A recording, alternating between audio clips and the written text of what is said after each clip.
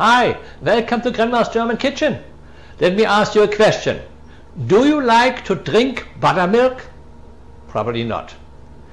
If I go in a grocery store to the dairy section, I see a big area with regular milk, 2%, 1%, not fat milk, but the buttermilk section is tiny, tiny, tiny.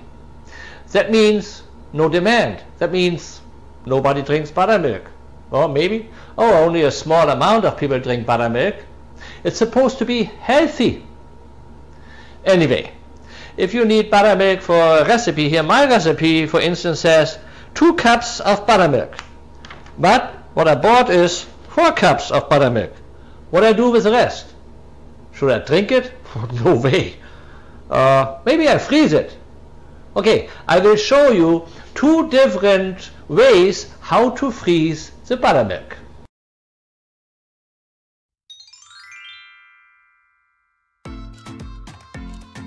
So first we take a regular freezer bag and write down how much buttermilk we pour in. In this case 2 cups buttermilk, and also I put the date up. So then we put the buttermilk in this freezer bag, and then we're making sure there's no air on it. So we lay it on a flat surface, and the opening of the bag a little bit higher. You can see I put it right on the edge of my cutting board, so no buttermilk runs out right away. So I take all the air out, closing the bag, and then I put it in the freezer. The other method is you take a freezer bag where you make ice cubes with, like an ice cube freezer bag, and put a fan on it and pour the buttermilk what you have left over right in. If you have only a small amount or you buy the buttermilk, doesn't matter. Those ice cube bags you can buy on Amazon. I have a shortcut in my description box of this video.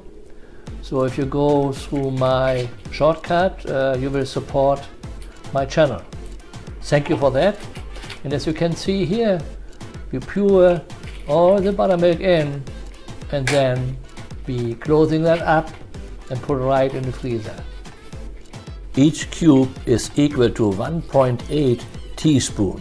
So if your recipe says 1 tablespoon, you use 2 ice cubes. Thank you for watching, and you're still here. Don't forget to give me a like. Have a great day. Bye bye.